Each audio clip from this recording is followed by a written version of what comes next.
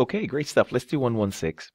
Again, I'm sure you've looked at this. Demand for product is 5,000 units, and the price is 400, and 6,000 units, the price is 380. And what we have here is that I'm just going to draw the curve so you can sort of see what's going on over here. So what we are saying is that when we're producing 5,000 units, the price is 400. And if you drop the price to 380, people will buy 6,000 units. So the question here is, what is the gradient, or what is the, if you like, by how much does the price fall for one extra unit, so to speak? And so that's what we do here. What we can sort of, simply saying what's 400 minus 380 divided by, if you like, 6,000 minus 5,000. So just the high versus the rise versus the run, or the gradient, if you like. And so you have here 20 over 1,000.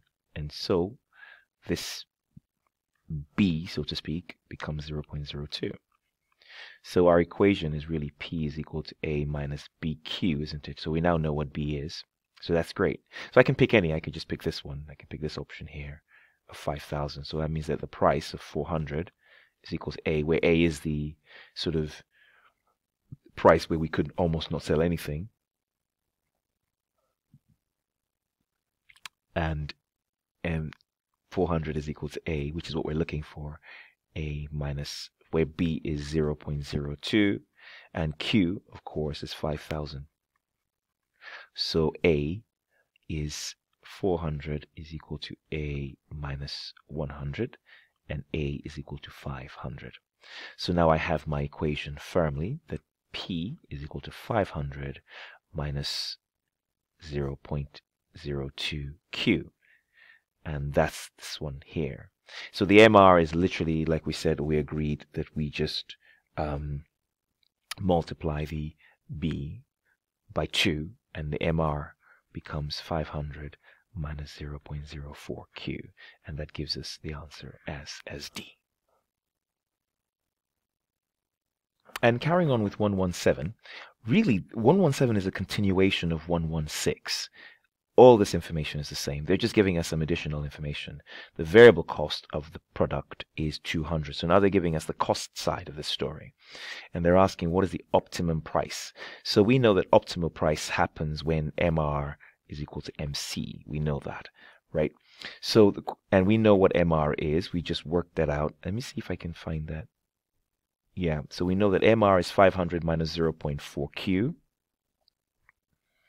So MR is equal to 500 minus 0.04 Q, and we know this is equal to MC at the optimal point. So we know that 200 is equal to MR is equal to 500 minus 0.04 Q. So I know that 200 is equal to 500 minus 0.04 Q. And I know therefore that Q is equal to, once I rearrange this, right, Q must be equal to 500 minus 200 divided by 0.04. And you plug all this in, you find that Q is equal to 7,500 units. So that's the number of units that we need to sell to be at optimal point. So we just come back to the equation, because the question says what's the optimal price. So we know the equation for our price. Price is equal to 500 minus 0.02 times Q. And so 500 minus 0.02 times 7,500 units, 0.02 times 7,500 units is equal to 150.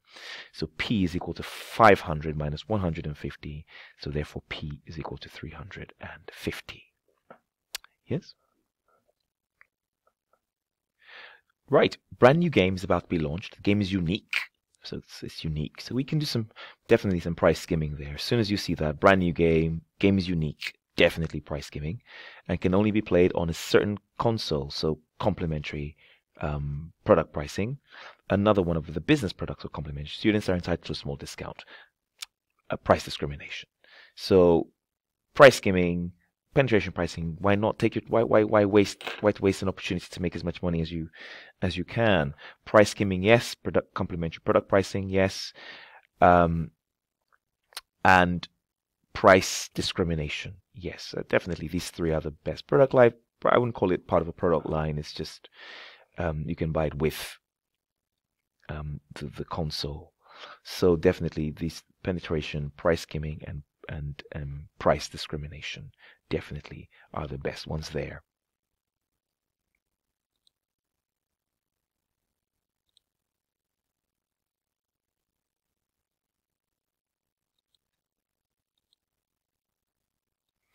Okay, great. So let's look at this again. You can start doing this almost without drawing a graph. You can sort of see that the change, can't you really? You can start to see that really what we're talking about here is that when we go from 400 to 380, we are going from 5,000 to 5,500. Sorry, this is not the this graph is a bit. Give me a second. Let me just get my pen back. Show something more that looks like that. Yeah. Anyway, yeah, there we are. So the key point here is that we know that we're talking about a change of 20 over a change of 500, which brings B, the gradient, which is what we're looking for here, right? That change into 20 divided by 500 is equal to 0.04. So I know my answer is one of these. Minus, it's a minus because the curve is sloping downwards. So I just need to find out what that A is, what the price is that really we can't really sell anything for. So we know, I'm just going to take the first one. We know that 400 is equal to A minus 0.04 times 5,000 units. So 400 is equal to A minus 200, and therefore A is equal to 600. So my standard equation will look like this. P is equal to 600 minus 0.04 Q, and your answer here is B. Great. So this carries on again. 120 carries on literally from 119. So now they're telling we've worked out all our information on the previous slide. So we knew the answer was, we went with B, 600. P is equal to 600 minus 0.04 Q, and we therefore know that MR is equal to 600 minus 0.08 Q. So, and we know that at the optimal point, marginal cost is equal to this, and they're telling us in the question, if we look at it, you see, let's get there.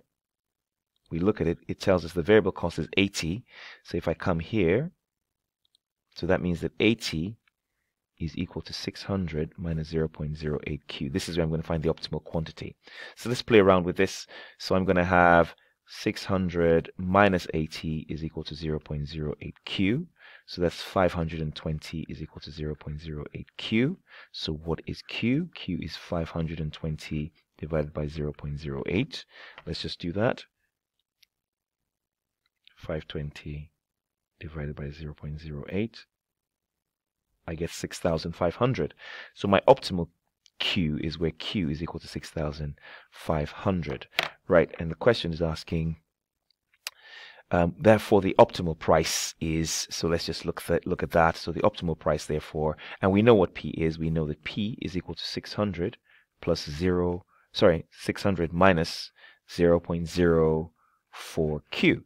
So Q is 6,500. So I'm going to multiply 0.04 times 6,500 times 0.04. I get 260. 260. So this whole thing here is 260. So therefore P is equal to 600 minus 260. And P is therefore equal to 340. P is equal to 340. So, oops, yes, my mouse. Here we are, 340. And that's the end of that. Brilliant. So there we are. So the answer here is 340. Great stuff, guys. And that's the end of those questions. And I'll see you in the next set of questions. Okay.